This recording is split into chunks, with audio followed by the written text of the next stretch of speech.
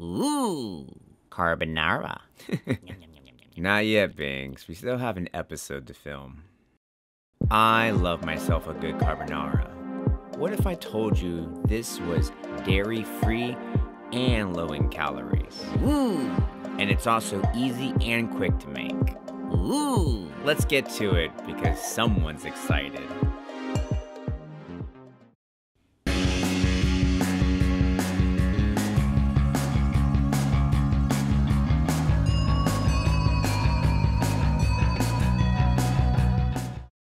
Today we're gonna make dairy-free, low-calorie carbonara, which is just as creamy and just as flavorful as the real thing. I'm really excited about this one.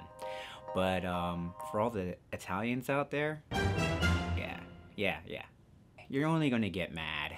I mean, it's just better if you just get out of here.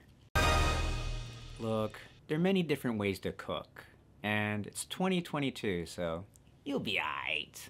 Welcome to change. What's great about this dish is you have a good source of fats, protein, and carbs that contain a lot of fiber, and these are great components for a well-balanced diet.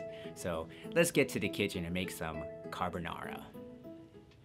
And because it's dairy-free, it's Javi-friendly. Hello. This recipe does not contain garlic, onions, and crushed red pepper due to my brother's food restrictions. Feel free to use these items when you create this recipe. You're gonna start with a glass bowl and Banza chickpea pasta. Before you freak out, even though it's gluten-free, it has the same texture and consistency of regular pasta. Now, if you want to use regular pasta, which is totally fine, you're going to add a few extra calories, which would be 10 calories per serving, which isn't much. So, what I recommend if you use any other pasta, just to use 8 ounces of that pasta, and you'll be good to go. You're going to add almond mozzarella cheese. This is a good brand. Applegate turkey bacon, which is my favorite turkey bacon, which I've used in other recipes. Chicken breasts and nutritional yeast. Not really much. Oh yeah, almond milk. Almost forgot you. In the great words of Babbage, At this point, I'm going to ask all Italians to leave the room because it's time to make carbonara. Bye. you're gonna start with 8 cups of water.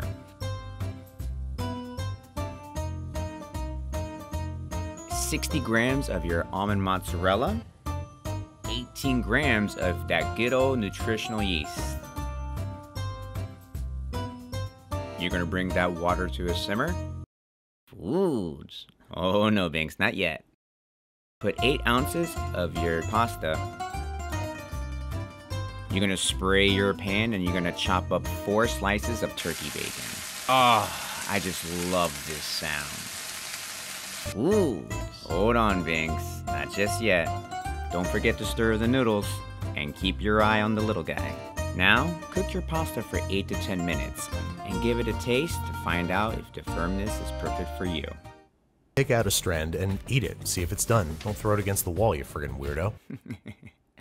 I don't know why I did this, but when I did strain it, all the water went right back into the pot, so I didn't make a mess at all. Right now, you're gonna cut off the heat, because when you throw in that egg yolk and the heat is still on, you're gonna unintentionally scramble eggs. We don't want that. A little bit of almond milk. I think in total I've used was 1.5 cups, but I did a splash here and gave it a nice mix until I got this consistency. And this is very nice. Ah! The bacon! Oh, okay, it's good. Alright, now you're gonna mix your noodles, you're gonna mix your bacon all in together.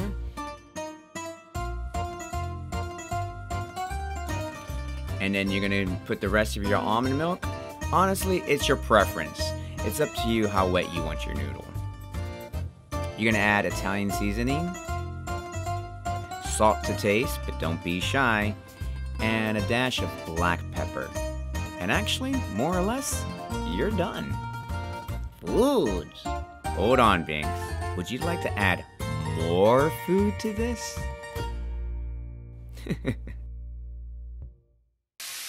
Oh no, Binx. That is not ready at all. Don't forget to season it with Italian seasoning, salt and pepper, and a teaspoon of apple cider vinegar. And after your chicken is ready, toss it in your mixture, and there you go.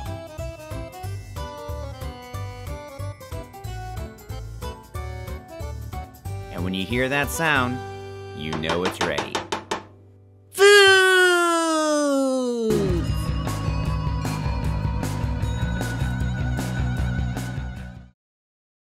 Full transparency, I was actually doing a little bit of rushing while I was cooking for this episode, and there are a couple questionable things that I didn't notice until I started editing. I'm like, why did I do that? I don't cook this way. You're a crazy person. So I hope you persons have an opportunity to make this meal. If you're trying to maintain or lose weight and you're tired of eating salads and chicken, broccoli, and rice and all that, generic diet stuff, here's something a little bit different.